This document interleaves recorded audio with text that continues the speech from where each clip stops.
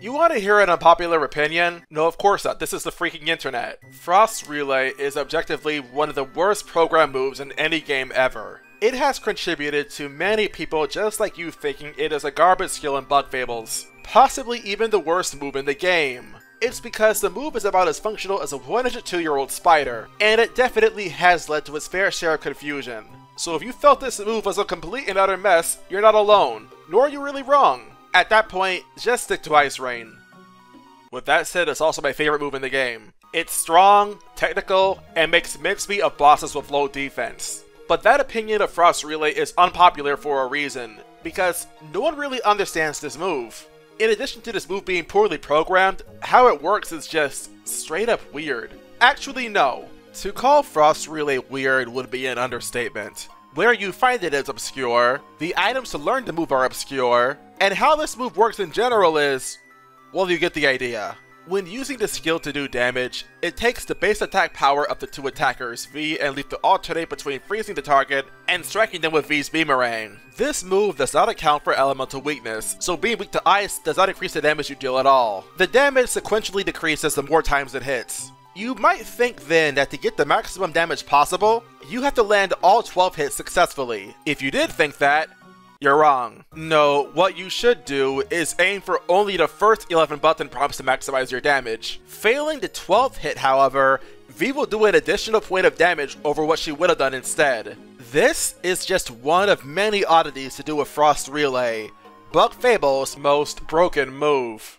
When using Frost Relay, the initiator's position for the move affects the damage for both users. It isn't enough for an attacker to be in the front of the party, but they have to be the one to choose the action as well. Both Leaf and V will have increased attack power if the bug in front uses the skill. This can be the difference between dealing 19 damage and a paltry 7 total, which in a game like Bug Fables The Everlasting Sapling matters a lot with numbers this small. And speaking of damage, this really has no easy method to break down, but I will try my best to explain. The attack power of the bug executing the move benefits your ally the higher it is. And it doesn't only mean you do more damage total, it actually increases your partner's damage too. So naturally, it means that the higher the user's attack stat is, the stronger it makes your ally, right?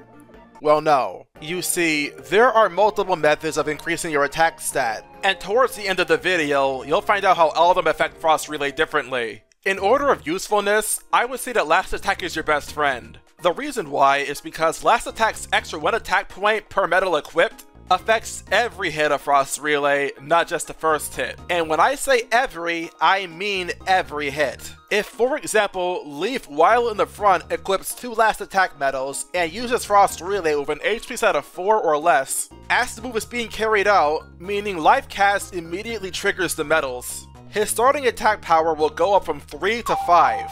This extra attack power, however, is unique in the sense that it also increases V's base damage to 5. The damage will still go down 1 point at a time, but the number will never go below 3, meaning at worst, you're doing a whopping 43 damage as opposed to 19, more than double without Last Attack. Even if you saddle Leaf with 2 Defense Exchange medals, EXP booster, and positioned him in the back, 2 Last Attack medals will still make both V and Leaf do a minimum of 2 damage against every enemy with 0 defense. Another viable option to increase attack power but not quite as good as Last Attack is Poison Attacker. The Poison bug with this equipped will have a higher initial attack stat, and the damage stops dropping early, much like with Last Attack. However, this is a worse option than the former because Poison Attacker affects only the bug equipping it, with the ally's attack power being entirely unaffected. This means that yes, it does have less of an effect on your overall damage output, but you can argue that it is a safer option than Last Attack is. Namely because Poison Attacker just demands your poison, while Last Attack demands you're at low HP. And if one user of Frost Relay falls, then neither can use the move. Lower on the totem pole of enhancements is the Empower status. This just straight up increases the power of each hit by 1 per hit. There is no real drawback, but Empower once again affects only the bug with the status, not the ally. It's worse than Last Attack because unless you're investing in methods to empower both attackers, only one will truly benefit from it. And it's worse than Poison Attacker because the floor for damage to fall to is lower. Empower, however, isn't entirely outclassed either. Since this is a status, not necessarily a medal, there are multiple ways to activate it. Leaf Skill, certain items, Royal Decree, and they don't have to call for MP being used up either. And worst case, it is still a significantly better option to use Frost Relay alongside than the last 3 options that still increase your attack stat. The next 2 I want to talk about at the same time: Power Exchange and Super Peppers. Both of these increase the initial hit of the attacker, and the damage will likewise proceed to drop by 1 per hit.